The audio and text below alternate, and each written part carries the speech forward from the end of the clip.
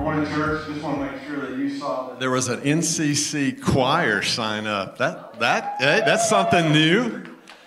That's something new, and that's on Pastor Jenny's heart. And if you haven't noticed, Pastor Jenny's not been here for a while, and she has been on staff for 7 years, and we've granted her a sabbatical. She's been gone for a few weeks. She's got one more week, and I'm excited to have her back refreshed, recharged, strong, and on fire with a choir. On fire with a choir. That's going to be awesome. I am excited about baptisms today. I've been excited because we had new members class this morning, and we have a potluck after service. A lot going on. Yeah, every time I mention food, people get fired up. It's like Jesus and food. Woo, woo. Well, you know, today reminds me so much of Acts chapter 2, of verses 41 and 42, where the new church, the brand new church, is being added to. There's baptisms, there's fellowshipping, there's eating together, there's praying together. And the church grows, and the church strengthens, and the church is alive. And you see that today in just a matter of 3 or 4 hours. It's all condensed, happening today. But I'm also mindful that I feel like when we were worshiping, heaven was almost coming down and touching earth. And that was a shift for many of you before you came in here. You were full of the world. I was full of the world. The earth was all that was before me. And then as I came into God's presence and was reminded He's always present with me. I'm carrying the fire. You're carrying the fire. You're carrying His Spirit. That the world shouldn't dominate my thoughts and my feelings and my actions. And I believe that God's just, He's compelling me to ask us just to pray for a moment before Hannah comes up and brings the fiery word that God has given you. Because I believe that there's a heaviness right now. There's a global heaviness. The media is throwing things at you that's so contrary to the kingdom of God. The media has your attention in the Olympics, so they'll throw things at you that's contrary to God's world and God's ways and the heaven that is coming on earth. The media has your attention in American politics, and the church is either complacent or fired up and angry. There's these things that are like almost out of reach for us to do anything about. But God is in control. God is sovereign. God sees it all. And God is sending His Son back. He's coming back. He's coming back. But in the meantime, we don't stay silent. In the meantime, bring it back down to your level. You got bills to pay. You got health issues. You got family constraints. You got concerns with things at work, things in your job, things with your family. And you can do something about these things. That's right. The global things and the personal things. And so I believe we need to press into prayer for just a moment, because there are even people's lives at stake in this very moment that are part of this church. That's right. Maybe somebody in here, you feel like your life's at stake, maybe mentally, emotionally. But maybe somebody's fighting for their life right now, physically. Maybe somebody, and we've prayed before at this moment, somebody needed rescuing. Somebody is facing a trafficking issue. And this church has stopped to pray, believing that God Almighty would intervene, rescue, save, and redeem the whole situation. I'm asking us to pray right now.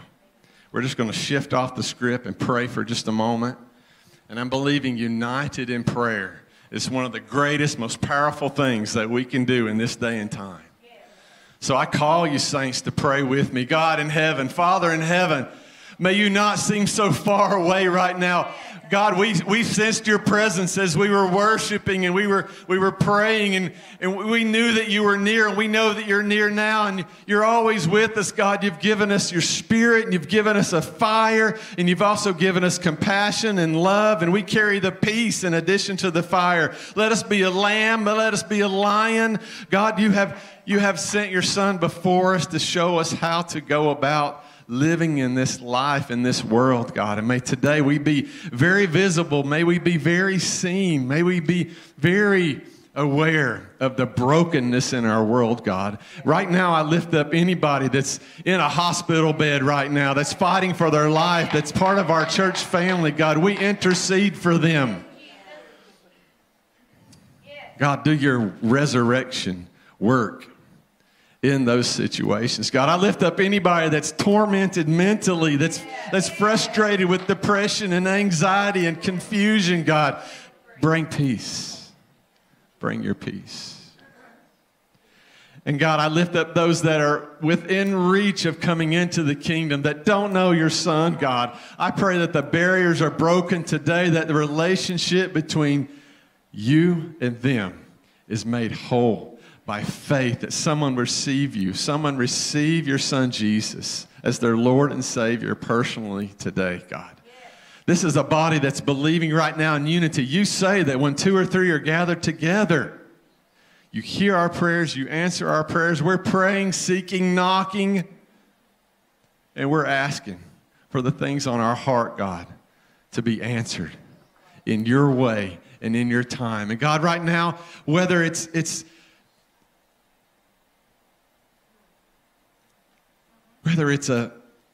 a message of confusion and distortion and evil that's penetrating this culture.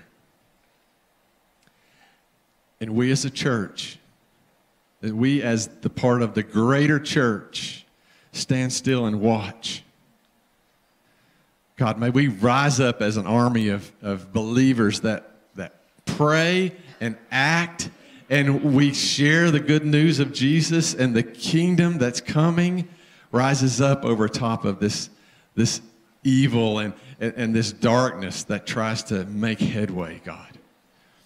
God, may the growth of the church begin now in a great way. May we have revival. May it start with us. May it begin right here in New Covenant Church in Clyde and Haywood County. God, revive us to realize that we don't have to succumb because we have overcome. God, give us the fire that we need. God, give us the compassion for souls that we need. And God, I pray for death to come to life. I pray for those things that we feel like are just too far gone, that you would pull them back into a position of a great testimony of the power and strength and love that is all yours. I pray these things in Jesus' name. Amen. Amen. We pray these things in Jesus' name. Amen. Amen.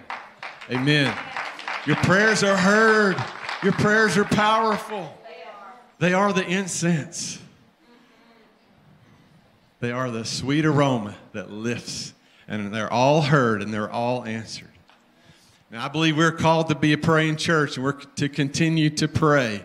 And I pray for this woman greatly. This woman that's going to bring the word to you today. Hannah Menacof is an important person in this church, an important person in my life. She's a friend of the house, a friend of mine. Her husband Clint is an elder here. We pray for his safe return as he's traveling today. And I pray that your ears are open, church. I ask that your ears be wide open and that you receive all that's meant for you and for us together in Jesus' name. Come on up, Hannah. Would you stand in honor of Hannah? Love you.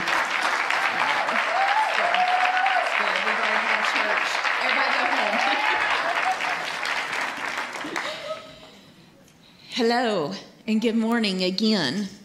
Everybody's been saying good morning, so I feel like I need to say good morning. Has anyone had to check the date every single day just because time is spinning so fast that you can't keep up what day it is? It's August the 4th. That just seems impossible. It's been 3 months since I spoke with you last, and it doesn't feel that way. However, it is always an honor to be with church family on Sunday mornings. And it is a nervous privilege that I get to speak with you that I take very, very seriously. So thank you for being here today. If you are new here this morning or a regular, I want to do a brief recap. We've not been in a sermon series because of the summertime, which allows us to take sabbaticals and vacations and trips. And so I'm so thankful that we belong to a church that honors rest, because when they rest, it blesses the whole body. But more importantly than that, it gives us the space to honor our local missions in our community. And one of our very own foreign missionaries, Abigail Christopher, if anyone was here when she got to speak. And it also gives us space to do what we call NCC Summer, which allows the speaking team to share whatever has been stirring in their hearts. But I am a person of structure, so we're going to stay in the mission field lines. I'm going to tie a bow on missions for us today. And then some people are going to come over here and jump in this pool. And then we're going to walk to the end of the hall for a cookout. So it's the best of both worlds. Yes, absolutely. I want to share something that I saw this morning when I was praying for the service today. Did anybody in here raise a picky eater? Cooper, if you're watching, that can be a challenge. And the mission trips that I've been a part of, I was always taught that it was a dishonor, almost a disgrace, to not eat what was being served. If you liked it or if you didn't like it. And in some places, if you didn't even know what it was, you still had to eat it. God showed me that the church body here was just all sitting at this large family table. And we were being served wine from the worship team.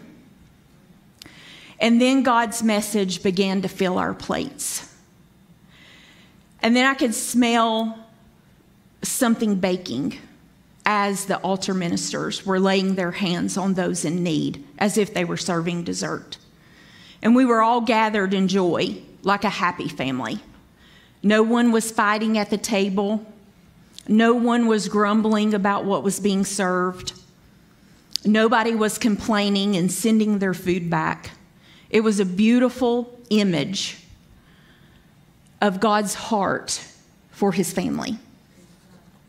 So I want to pray before we get started over our appetites this morning, because this is a heavy topic and it's a plateful with a lot of instruction through Scripture that I'm slightly nervous about delivering, not because it's truth, but because I want it to be as clear in your ears as it is in my spirit.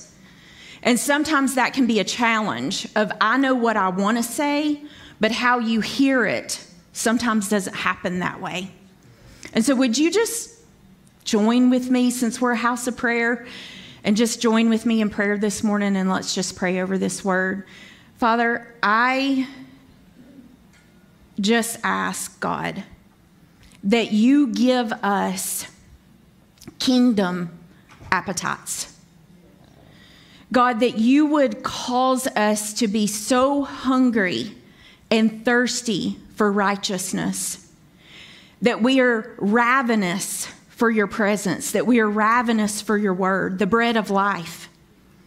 God, would you just send your truth and let that aroma cause such a hunger on the inside of us that that's all we chase.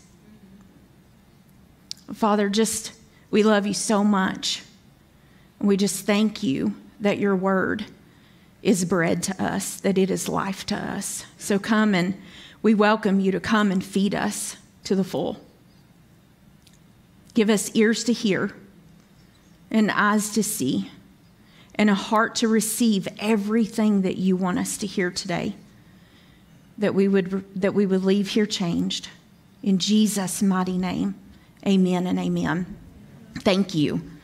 How many of you have done local or foreign missions in the room? Several people. So you have kind of a clear understanding of what that typical mission trip entails. You've got your construction crews, you've got your medical teams, you've got your praying people, and then collectively, sometime during those 2 weeks, you all go to a local orphanage and you feed the kids, you play with them, maybe take them out on an outing. And those mission trips are important and can be life-changing for the believer.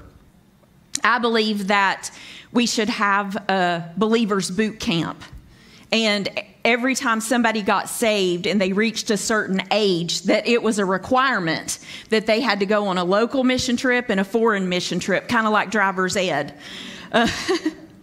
But there's some of us in this room that are on the mission field 24/7 through Marketplace, which simply means that where you work on a daily basis is a mission field. And that could look like the medical staff. It could look like selling women their clothes. It's definitely our pastors. It could be those of us that work in addiction recovery, or those of us that have been called to the homeless population. That is a 24/7 mission field. And indicator number one that your job is a mission field is you want more for people than they know how to want for themselves. Okay? And we learn and we know that that's the way we feel about them because we're seeing through the eyes of our heart and not the eyes of our head. And we learn the importance of this in Ephesians chapter 1. If you'll go there with me, we're going to read in verses 17 and 18. And Paul is praying for us, saying this, that the God of our Lord Jesus, the Father of glory, would have given you a spirit of wisdom and revelation for your knowledge of him, that the eyes of your heart have been enlightened for you to have known what the hope of his inheritance, the riches of his glory, and the inheritance for his saints are. Paul is praying and asking God to give us wisdom of who God is. And through our understanding of that our eyes, the heart of our eyes would be opened to the hope he has for all of his people, the inheritance he has for all of us, the riches that he has for all of us. And in verse 19, he explains that this is impossible in our natural strength. So if we are helping someone, or more importantly, ourselves, in our strength, we are seeing them or ourselves through our head's eyes, our natural eyes. And also that means we're seeing their situation or our situation through eyes that are filtered with our fears, our judgments, our impatience, our criticisms, our insecurities. And that's not meant to be a guilt statement. It's just we need to recognize when we move from here to here and we need to adjust. That's just faith. Learning when we are walking by the flesh versus when we are walking by the Spirit. Okay? Let's see where we are. So whether God gives us clear instructions in this book about how he feels about missions. We have a clear statement of seek mercy, find justice, plead the cause of the fatherless, heal the brokenhearted, give sight to the blind, lead them out of darkness. And those are just a few examples of God's heart and how he feels towards those that can't yet care for themselves. And we are well versed in the instructions for missions that Jesus left us with in Matthew 28, which is heal the sick, cleanse the leper, raise the dead, and go make disciples of all nations. So whether we are called to foreign soil or local soil, we clearly have a big mission statement to fulfill for them.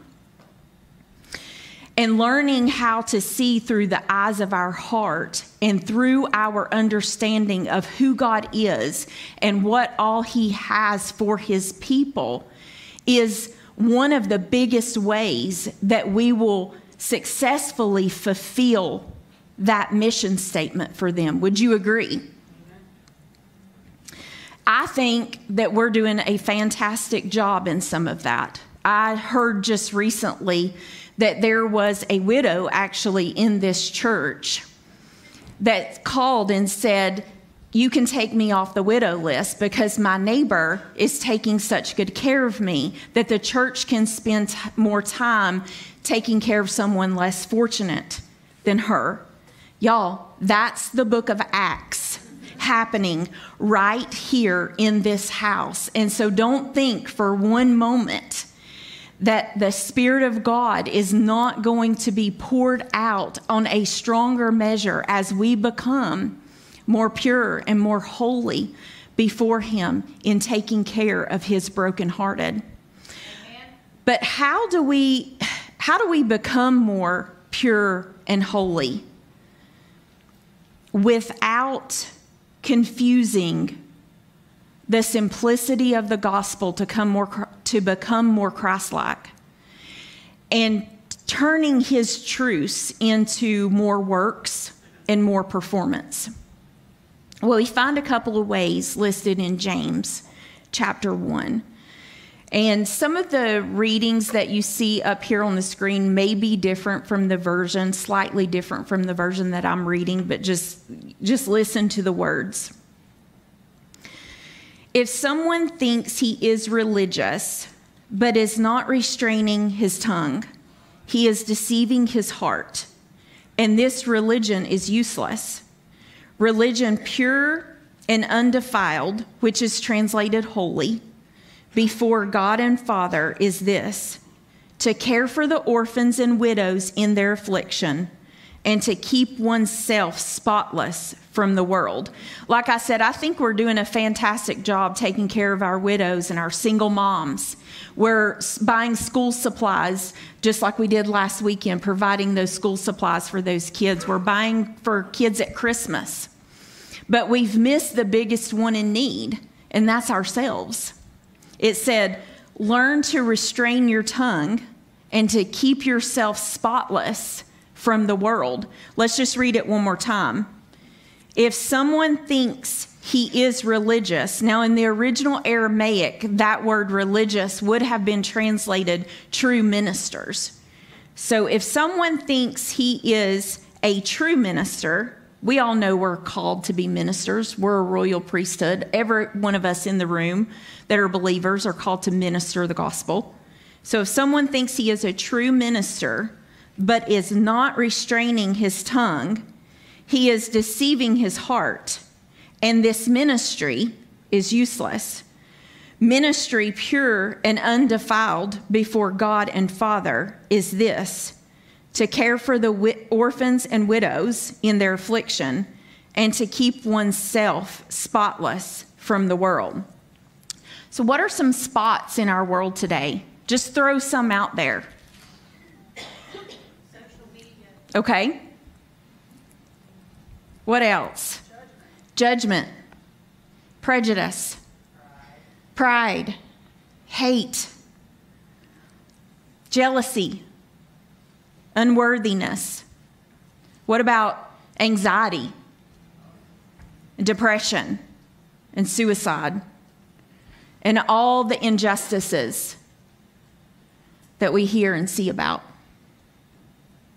Is the church free from those spots? I'm not yet. Heidi Baker, Leif Hetland, and Bill Johnson all agree that the world's biggest problem is the orphan spirit. And if the body of Christ as individuals could get healed of that, we would definitely change the world. Our tongues would be restrained. Our hearts would not be deceived. And all of our ministry would be useful and pure and holy before the Lord. Therefore, the title of this message is The Orphan Within, the mission field of self-soil. Just a light topic before lunch. Why do these Christian leaders believe that the orphan spirit is the biggest problem in the world? Well, first of all, because they are called to the orphan and the abandoned. And on a daily basis, they see the struggles inside those children's lives, emotionally, physically, spiritually, and behaviorally. Secondly, they go into the church to teach adult believers who have not been abandoned or orphaned, and they spot the same struggles.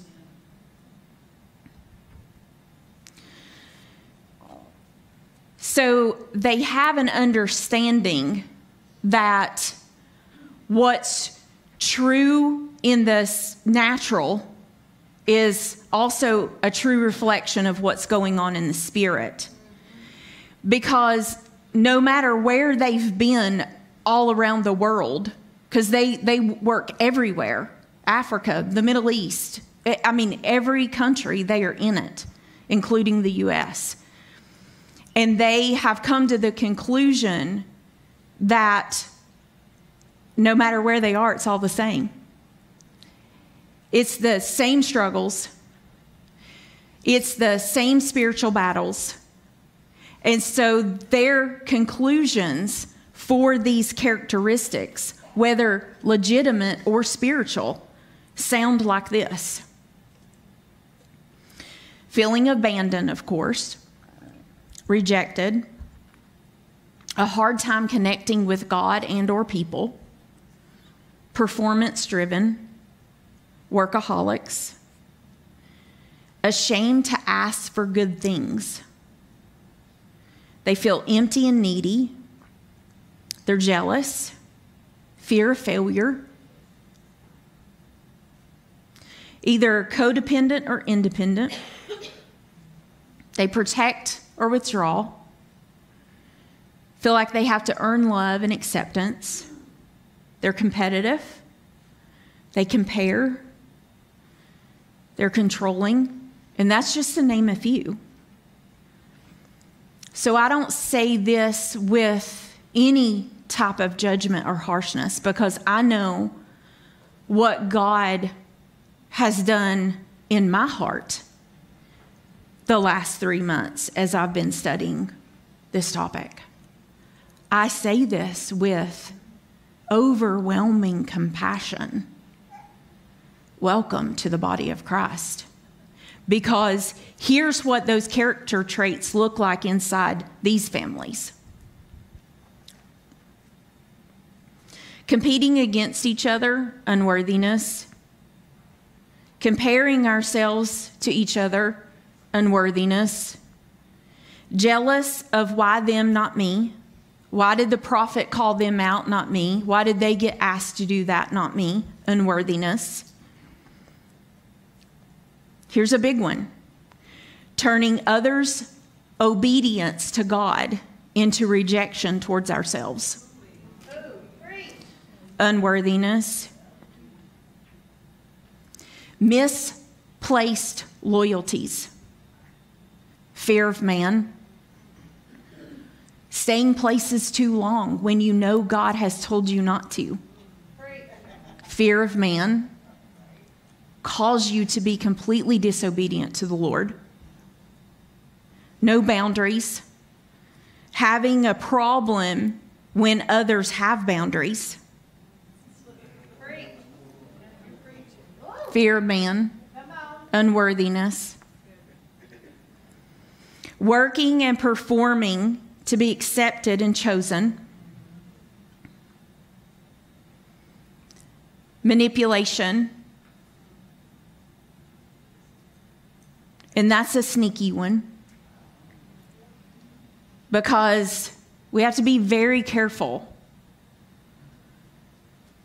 to not take our loved ones' issues and pain into our own hands. Amen. And not let God do what he needs to do inside of them.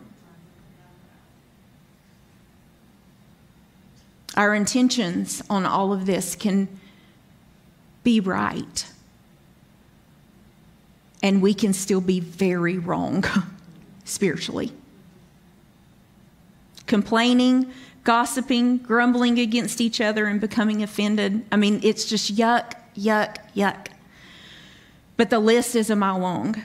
The bottom line is we are called to be a family of brothers and sisters that are loving and supporting one another. Amen. Pleasing our Heavenly Father. I'm just reminded, like I just see that image of that large family table just flashing before my face, with no children were arguing at the table. You know, we have that experience inside of our own homes. We know what that feels like. There's nothing worse for a parent than to have your adult children at odds with one another. Amen. Isn't that terrible feeling? And you can't have everyone over to eat at the same time. And so I'm just asking that we consider those things and how our Father in heaven feels when we're grumbling and complaining and sending our food back. So I have to tend to agree with Lave that we have a problem. We have a orphan spirit problem. He also has said that Lave in particular, during my studies of all of this, caught my attention more than the others per se, because he has ministered healing to the orphan spirit all over the world, in particular the Middle East. And he has said these things right here, that there's 37 million churches in the world, which he refers to as orphanages, but I will not do that, full of orphans. And they are all in a love deficit. And when you are in a love deficit, you chase passions, anything to make yourself feel better. When you are in a value deficit, you chase positions. So it would be anything that made you feel valuable and like you had a purpose. I need that job. Claw your way to the top, whatever that looks like. When you have a security deficit, you chase possessions.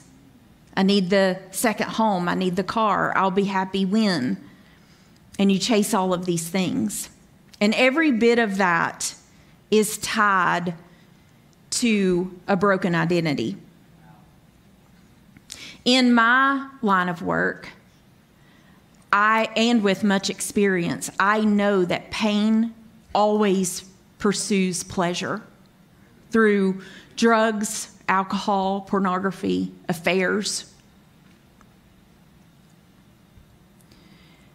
And I sit and I watch inside families, broken people produce broken people. And it's no different inside of these families and the church globally, because if we are broken up here, we produce broken down here. Amen. Right? And so it's important for us to know what's going on the inside of the soil of our heart, the soil of our mind, so that we can be as healthy as we possibly can, raising up people to be healthy. And New Covenant, I can stand here and say this with complete transparency. New Covenant Church honors inner healing ministry. It is very, very important to this house. And our inner healing ministry has taken a hit in the last 3 years. But they are building a mission team, a construction crew, a medical crew, a praying crew, a feeding crew. They are rebuilding, because it's just like the song sang this morning, that the gates of hell will not prevail. Amen. So when you have a ministry in the house that's important as inner healing, of course it's going to take a hit, because Satan always asks to sift things like wheat. So we shouldn't be surprised. We don't have to be upset or offended at the fact that our inner healing teams have taken a hit and that we're having to come in and build again. That's okay. It's just part of it. But I know that I can stand here and say, I promise you that they are working behind the scenes to get that ministry up and running, and not just for the people in this house, but for anybody that needs it. Because that's how important inner healing is here to this house. Whew, that was a lot. Is everybody doing okay? Okay, so we're going to look at 3 ways that we can start to correct this issue inside of our heart.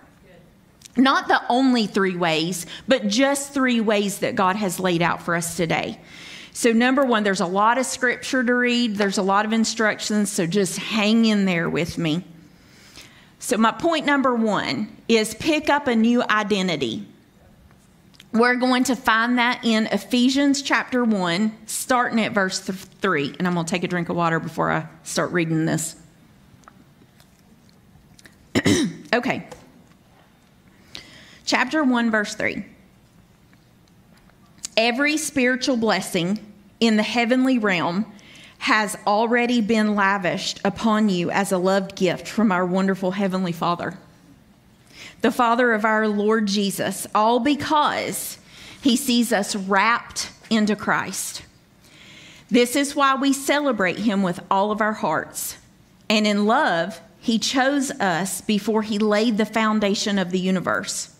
Because of His great love, He ordained us so that we would be seen as holy in His eyes with an unstained innocence.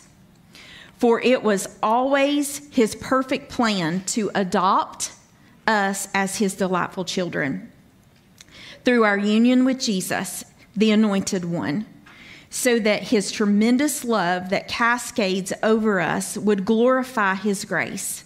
For the same love He has for the beloved Jesus, He has for us. And this unfolding plan brings Him great pleasure. I love that part. Since we are now joined to Christ, we have been given treasures of redemption by His blood, the total cancellation of our sins, all because the cascading riches of His grace.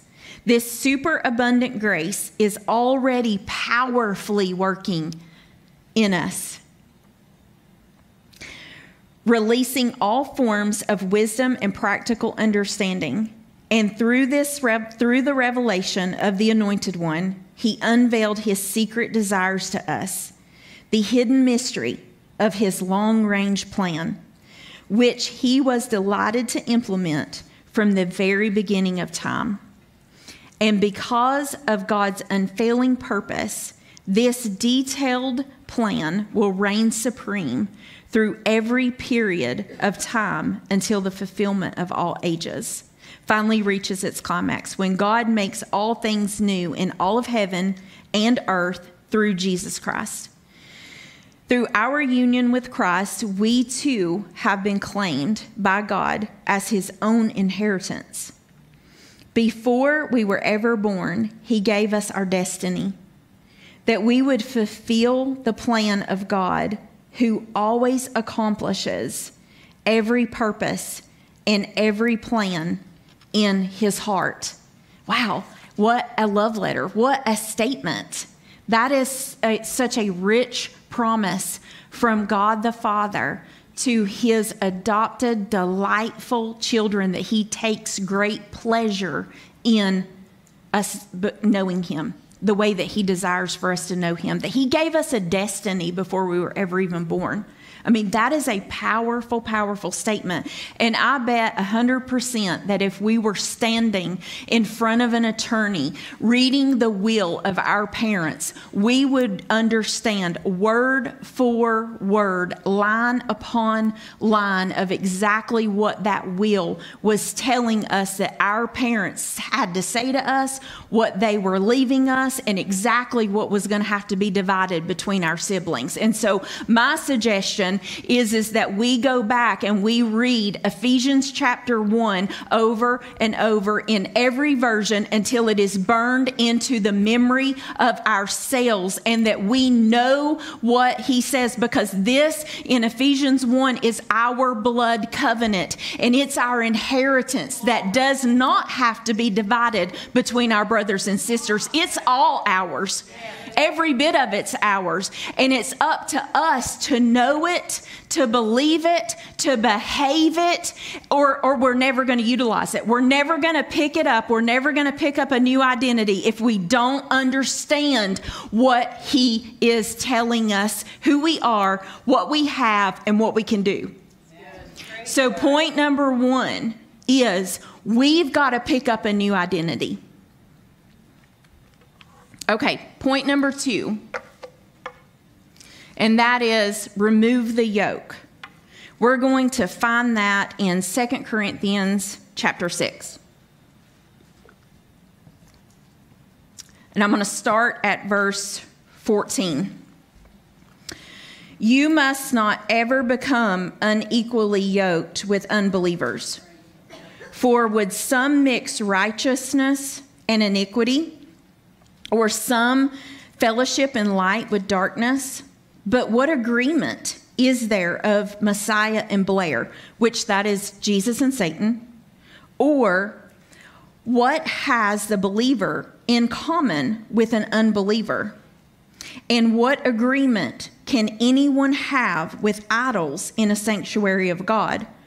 For we are a sanctuary of the living God, just as God said, I shall dwell and I shall walk among them.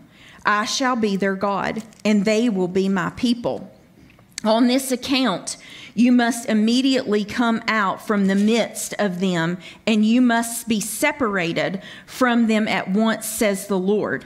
And you must not ever touch the unclean. Then I shall take you in, and I shall be a father to you, and you will be sons and daughters to me, says the Lord of hosts. So since we have these promises, beloved, we should cleanse ourselves from all defilement of flesh and spirit, bringing about holiness in reverent fear of God. This word is Jesus Christ. The word says that Jesus is the Word. These words are our Lord and Savior. These words are alive, they are active, they are powerful, they are sharp, they are called to be a sword, they are called to be a mirror to our mind and bring down arguments that are opposing to the purposes of God. It is designed to be a sword and a mirror that looks inside of our heart and discerns our motives and our intentions, and it casts those things down, and it changes us down to the cellular level. It says that it cuts bone and marrow and joint. It divides. But if we're not reading it sometimes in the right way, we will miss what it is saying. And there are things in here that we need to read very literal. And we need to understand it's black and white. It gives us instruction. But there are times that we need to read this word in a figurative way so that it can go into a spiritual part of who we are and do surgery and do what it's designed to do. And so when Paul is talking to the Corinthians, he's telling them, don't get married to a non-believer. Don't mix your business relationships with people that don't believe like you, that don't have the same morals, the same values. And in a literal sense, we understand what he's saying. Some of us have experience of doing the very thing he told us not to do. And we know what happens when you're not equally yoked. It prevents unity. It prevents unity in your home. It prevents unity in your life. It prevents unity in your business. Yes. Amen. And so we understand that you don't mix dark and light. We understand what he's saying when he says, you wouldn't bring in a bunch of idols and line them up on this altar for people to come and worship while we were standing in here worshiping the one true God. We wouldn't do that. So we understand what he's saying, but let's look at it on a deeper level. Let's take it in and let it cut our hearts, because I can read God's truth and believe Satan's lie. And in verse 16, it told me I was the sanctuary of the living God. Well, I'm yoked up with an unbeliever because I've got some insecurities. I've got some doubts. I've got some anxiety. I've got some fear of man. I've got all kinds of stuff that is opposing to this word. And so I am yoked up with an unbeliever. I am yoked up with some darkness in a sanctuary of light. That's good. That's good. So we have got to come out from underneath that bondage, that yoke, that unbeliever, that lie we believe. We've got to divorce some things, That's right. no matter how cute they are. Right? I mean, we've got to get some of that out of our hearts and out of our minds. So point number one, we've got to pick up a new identity and know what the will and testament of our Father left us as an inheritance. And we've got to come out of relationship with that unbeliever. Okay, point number 3. Kick out the liar. And that's going to be found in Galatians chapter 4. Okay. Anybody who follows Damon Thompson, that would be I, knows that he taught on Galatians chapter 4 for an entire year. So I'm not stealing any of his information if you know who he is. Let me illustrate. As long as there's an heir, he is a minor. He is not really much different than a servant, although he's master over all of them. For until the appointed time by the father, the child is under the domestic supervision of the guardians of this state. I just want to pause right there before I read on.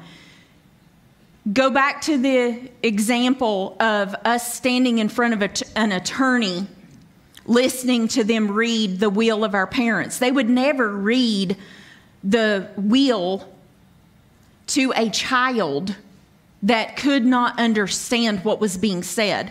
They would put that will and that inheritance into some hands, some guardianship hands, until that child was old enough, became an adult, to understand what was getting left to them. That's what he's saying. So we're an heir, but until we understand what is rightfully ours, we're a minor and we're no different than a servant. Even though We're master over all of it, and we don't understand that. So that's why it's so important to pick up a new identity, because there's things we can do that we don't know we can do yet. And we've been given the authority to do them. That's good. Okay, let's read on. So it is with us that when we were juveniles, we were enslaved under the hostile spirits of the world. But when the time of fulfillment had come, God sent his Son, born of a woman, under the law. Yet all of this was so that he would redeem and set free those held hostage to the law, so that we would receive our freedom and full legal adoption as his children. And so that we would know that we are his true children, God released the spirit of sonship into our hearts, moving us to cry out immediately, "My Father, my true Father." Tell me you don't want to go back to living strictly by the law. Haven't you ever heard or haven't you ever listened to what the law really says? Now I'm going to pause right there before I go on, because I want to make a point. When we're yoked up with all of that stuff that we were talking about, we put rules on ourselves. Do you know that there's 613 rules in the Old Testament that bring death? And Jesus is saying that I died to bring you out from underneath the bondage of all of that, so that you can walk in the freedom of who I died to create you to be. But when we are not walking in our right identity, when we are yoked up with an unbeliever, when we are yoked up with darkness, there's a lot of rules on us. The fear of man, unworthiness, all of these actions, all of these beliefs that are going on the inside of us cause us to behave in ways that expose the orphan within.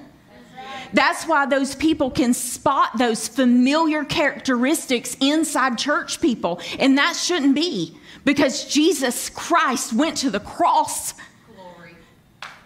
so that we would be free of all of that junk. And it is only up to us to divorce those lies, to divorce that shame, to get rid of that guilt, to get rid of that unworthiness or whatever it is. And we have to do that. It's a process. It's just like Pastor said last week. It's a long road to get some of your prayers answered. But it's worth it. Sometimes they happen fast. Sometimes they don't. But we're called to the end of the race. We're called to the end of the race. Okay, I'm going to go on. Have you forgotten that Abraham had 2 sons, one by the slave girl and the other by the free woman? Ishmael, the son of the slave girl, was born of the natural realm. But Isaac, the son of the free woman, was born supernaturally by the Spirit, a child of the promise of God. These 2 women and their sons express an allegory and become symbols of 2 covenants. The first covenant was born on Mount Sinai, birthing children into slavery. Children born to Hagar, for Hagar represents the law given at Mount Sinai in Arabia. The Hagar metaphor corresponds to the earthly Jerusalem of today, who are currently still in bondage. In contrast, therefore, there is a heavenly Jerusalem above us, which is our true mother. That would be Sarah. She is the free woman, birthing children into freedom. Dear friends, just like Isaac, we are now the true children who inherit the kingdom promises. And just as the son of the natural world at that time harassed the son born of the power of the Holy Spirit, so it is today. And what does Scripture tell us to do? Expel the slave mother and her son. The son of the slave woman will not inherit, will not be a true heir. Some scriptures may say, expel the maid and her son. Her son will not inherit with my son. For the true heir of the promises is the son of the free woman. It's now so obvious we're not the children of the slave woman. We are the supernatural sons of the free woman, sons of grace. Jesus set us free for the freedom of legalism, so you must stand firm and not be subject to a yoke of bondage again. Now, Paul is taking a literal story from the Old Testament and using it in a figurative way for us. And we all know that story of Ishmael and Isaac, the older half-brother, how he bullied and harassed and taunted his younger brother Isaac. And Sarah stood back and watched it for a moment and was like, oh no, kick her out. Because her and her son are not going to inherit with my son. I'm not putting up with this. And so it's no different for us today that we have an orphan living on the inside of us that's harassing us, that's picking on us, that's telling us lies, that's causing us to behave in ways that are not justified in the kingdom of God. And we have a mandate. Expel her, kick her and her son out of the inside of you, and pick up the son of an heir that you are, the daughter of the heir that you are. We belong to a king, the King of Kings, and the Lord of Lords. That is our Father in heaven, and our inheritance is great. But we have to pick up a new identity. We have to remove the yoke of bondage. We have to expel the orphan within.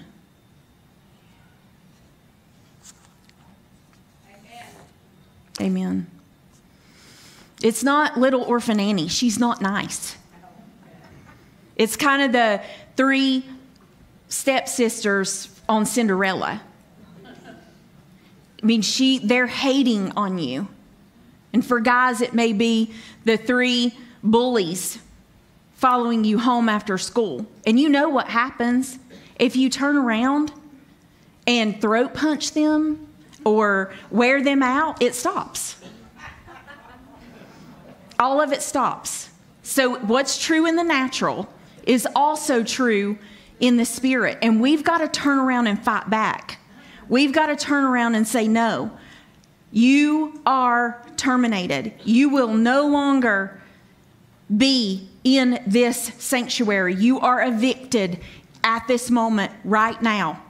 And we've got to take authority over those lies that are causing us to behave in ways that are opposing what this right here tells us we have and who we are. And I just want to close with this story.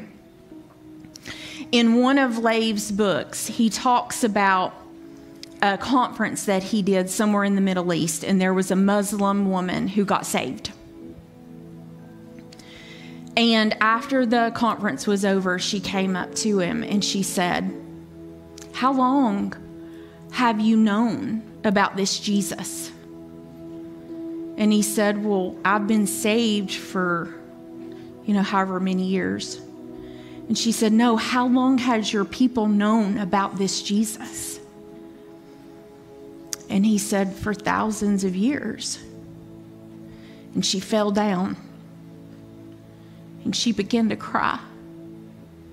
And she said, "If you've known about this Jesus for that long, then why didn't you come sooner? My husband, did not know this Jesus, and he is dead. And my son did not know this Jesus, and he is dead. Why did you wait so long to come and tell me about this Jesus? And she was able to receive her salvation that day. But I'm here to tell you that we need to be saved from the world, from the yoke, from the maid and her son.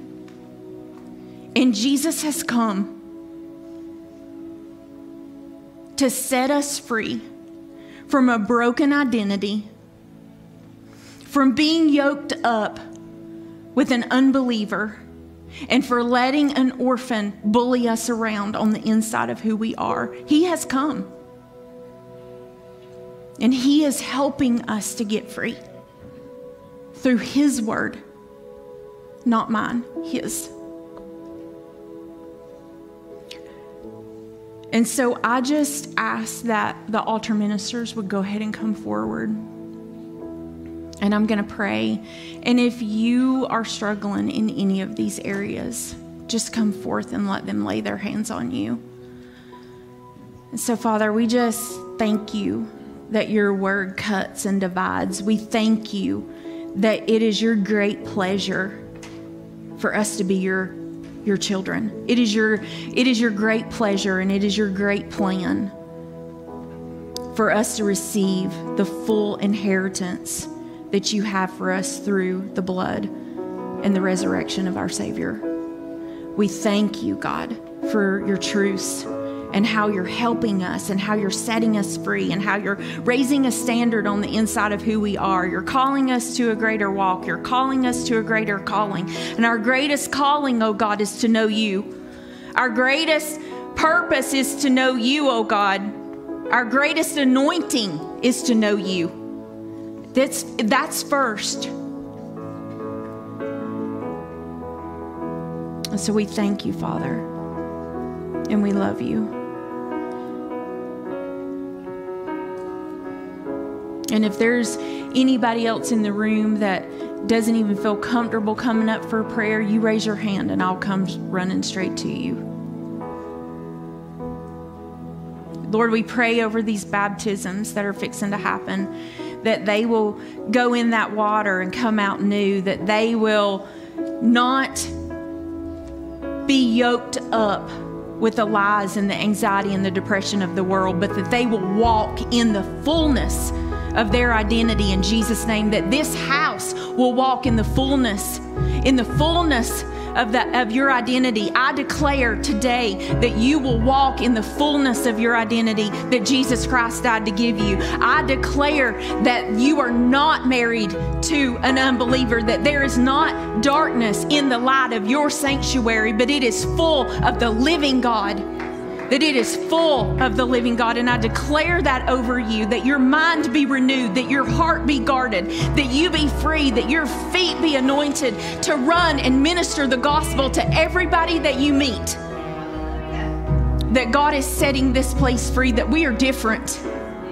We're different because we believe what he said. We believe, and it's counted to us as righteousness. And that's my declaration over you today. In the mighty name of Jesus Christ. Amen.